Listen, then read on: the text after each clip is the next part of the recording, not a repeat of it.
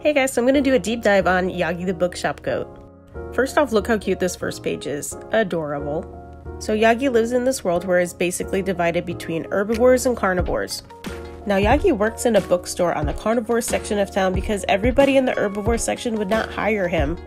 There's a prejudice against goats because they eat paper all the time. Nobody wanted to hire him in case he started eating the books, which he accidentally does on occasion. The one who actually hired him is Ukami, who is a wolf.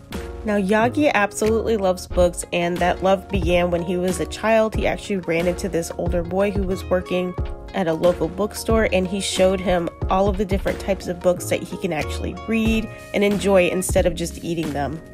Now Yagi also has this very special ability that when he eats papers or books, he can actually taste the emotions behind it.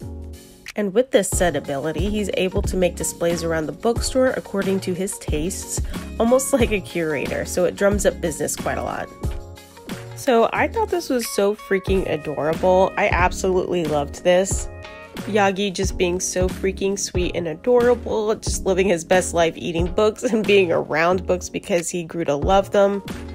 And Ukami is really just trying to protect Yagi because he knows he is basically surrounded by a bunch of other carnivores, including himself, because obviously he's a wolf, so he's trying to keep his instincts, at bay, as well as his feelings, and just keep them kind of hidden.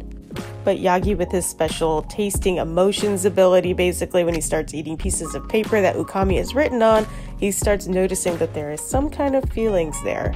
This was fantastic. It was sweet. It was spicy. I loved it.